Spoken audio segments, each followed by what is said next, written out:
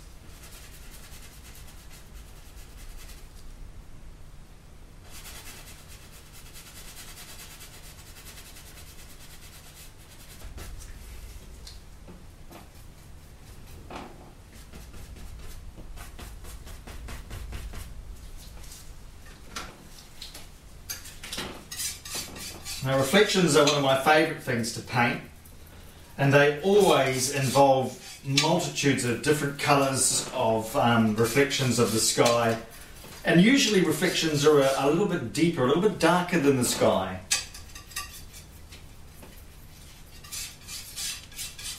And more highly contrasting.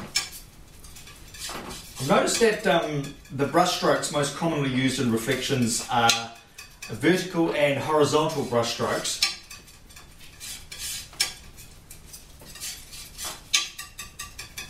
And it's just a simple case of blending colour in. Use a nice wide brush. Now reflections in realism painting are almost impressionistic in their style.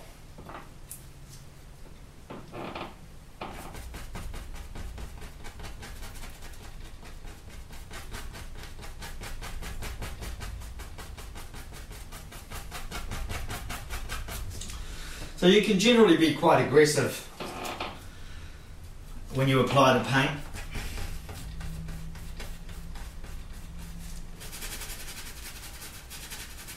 And this dark colour through here is part of the reflections of the painting too. It is literally a reflection of this hillside in the water. So the boundary of the stream runs through there.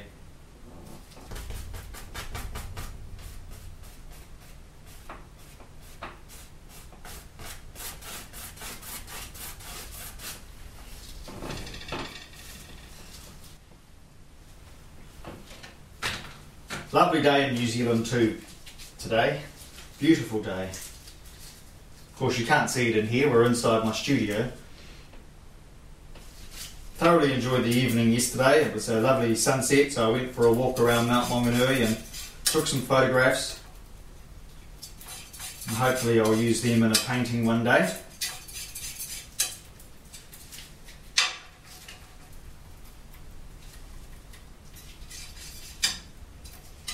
Making you terribly jealous, aren't I?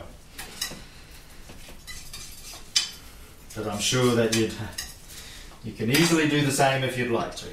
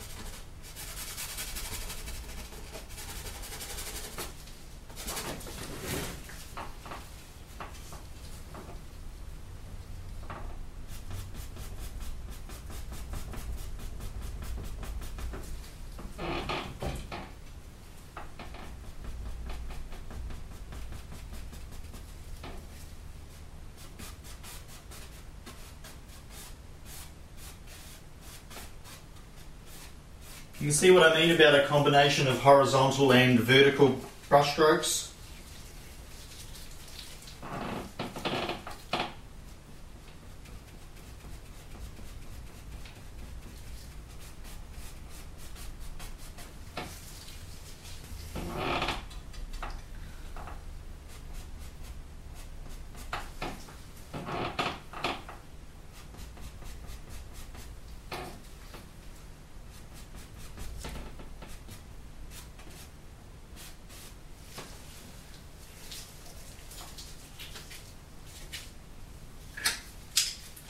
Might use a fan brush on this actually, just to drag that paint through and over. It's again a very useful tool is the fan brush, especially when it comes to reflections.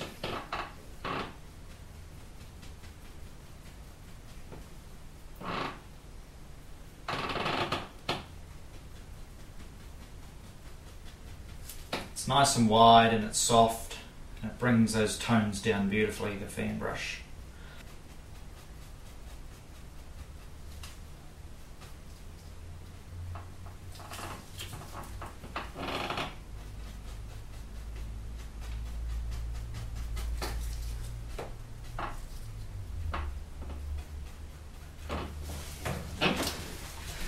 Often step back from your work so you can get a good look at it. See where it's going, see how it's looking from different angles.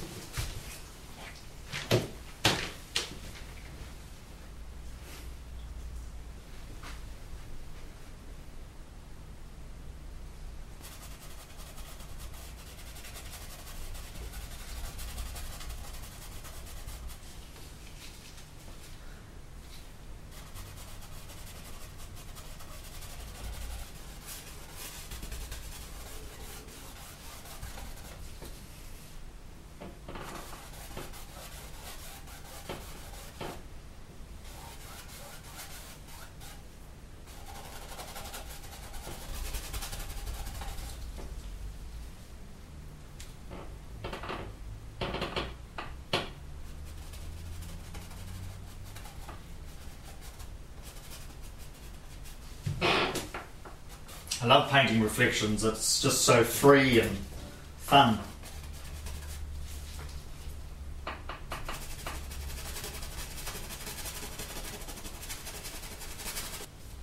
As we get down to the base of the reflections through here, the blue goes very dark in tone.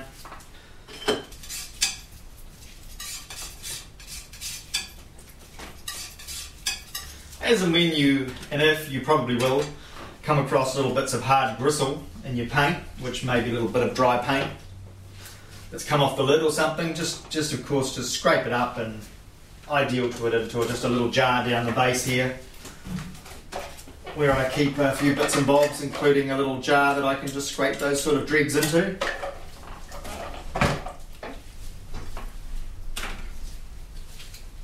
Hopefully you're not finding my Kiwi accent too hard to understand.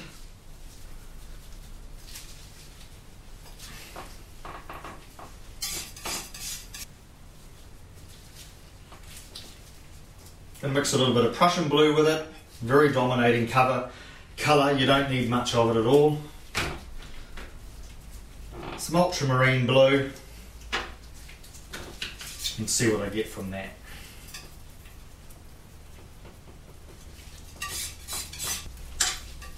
Gonna need a reasonable amount of it because I have to paint right through there.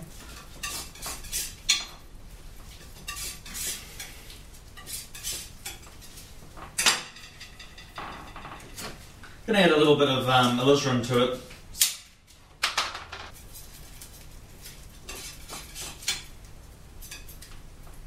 Obviously this makes it a little bit mauve. Might be what I'm looking for. Sometimes hold the palette knife up to the painting so you can see where the colour's going.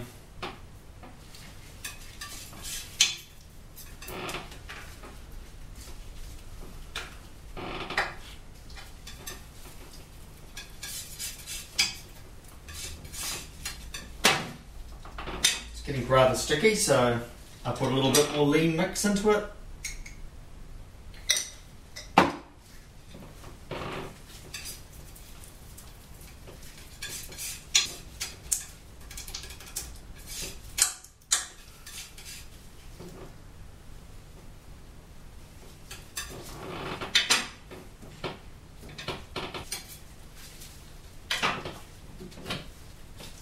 I want to really darken it up a little bit, and I wanted to be able to do it quickly. And a good way is just with blue-black. I don't like to use too much of blue-black. I find it a little bit too stark, and I prefer to mix my darker colours. I really don't think that black really truly exists in nature. That's what I'm looking for.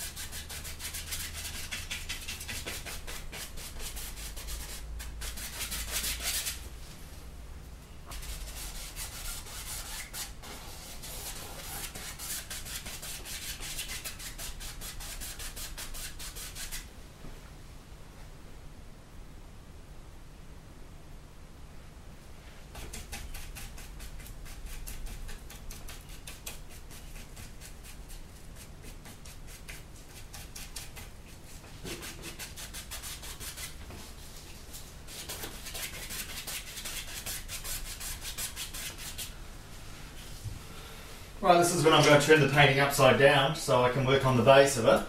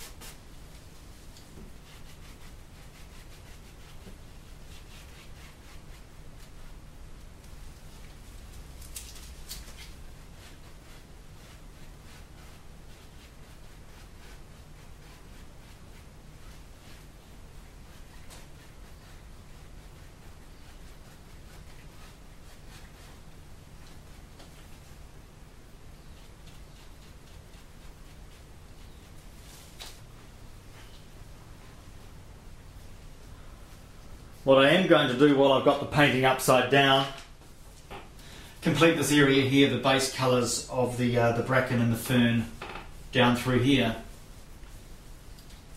and that will completely cover the canvas. Then I can start working through the mid-grounds again, start working on these mountains for a start, and that'll be how this painting will progress.